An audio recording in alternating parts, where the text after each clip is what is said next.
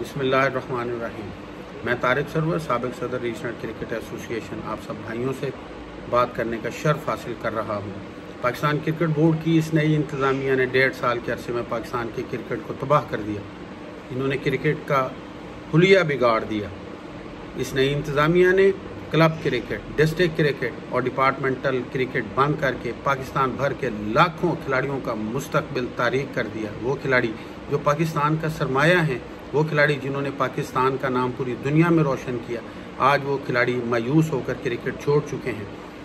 और इसी तरह पाकिस्तान क्रिकेट बोर्ड की इस इंतज़ामिया ने मुस्तनद और क्वालिफाइड कोचेस और ग्राउंड स्टाफ को निकाल दिया, जिसकी बिना पर आज पाकिस्तान के ग्राउंड वीरान हो चुके हैं।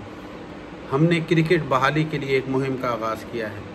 इस मुहिम को हमने movement for restoration of cricket and associations का नाम दिया है और इसी नाम से हमने फेसबुक पर पेज बनाया है और इसी नाम से हमने यूट्यूब पर एक चैनल का आगाज़ किया है, जहां पर आप सब दोस्तों की, भाइयों की आवाज़ को बुलंद किया जाएगा। तमाम क्रिकेट ऑर्गेनाइजर्स, तमाम खिलाड़ियों की आवाज़ को बुलंद किया जाएगा ताकि हम क्रिकेट को पाकिस्तान में फिर से बहाल कर सकें।